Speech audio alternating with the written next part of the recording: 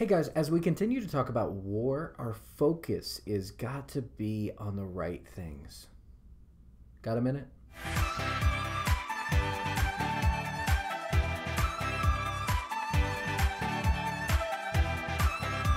Sun Tzu says, engage people with what they expect. It is what they are able to discern and confirms their projections. It settles them into predictable patterns of response, occupying their mind while you wait for an extraordinary moment, that which they cannot anticipate. I see so much of the church waging war on things that in the grand scheme of things are not important. The devil is using something to get our attention while he does other things on this side.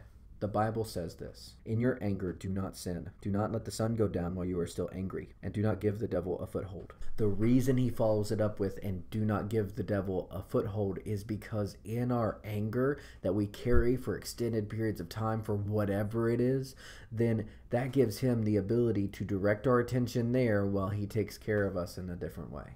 While we're angry at people saying happy holidays and Starbucks cups and all kinds of silly things, the devil is painting Christians as angry groups of people, and that's not the message of Jesus. We live in a fallen, broken world, which means that there will always be things around us that are not right. And we have to learn how to shine God's light there. So reevaluate the things that make you angry. Ask yourself, if somebody were to come up and they were to agree with the other side of your argument, they would be disagreeing with you, would you be able to connect with them? Would you be able to show God's love to them? Because if your anger overruns your ability to show love, the love of God to the people around you, then you've missed the point.